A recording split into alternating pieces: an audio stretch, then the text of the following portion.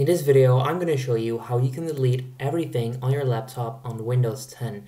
So you simply want to go to your home screen on Windows 10 on your laptop, and then you'll see the type here to search bar, right? You want to click on it and you want to search reset. Then right there, you'll see reset default app, reset this PC, reset your touchpad, network reset, but you actually don't want to click on reset this PC.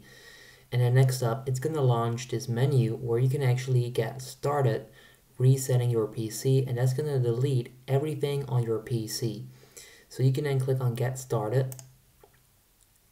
And then right there, you can choose to keep your files. So they will remove apps and settings, but keeps your personal files. Or you can click on remove everything, and that means that all your personal files, apps, and settings will be deleted. And that's exactly how you can delete everything on your laptop in Windows 10. Now, if this video helps you out, make sure you go ahead and leave a like. Let me know in the comments down below if this helps, and then I'll see you next time.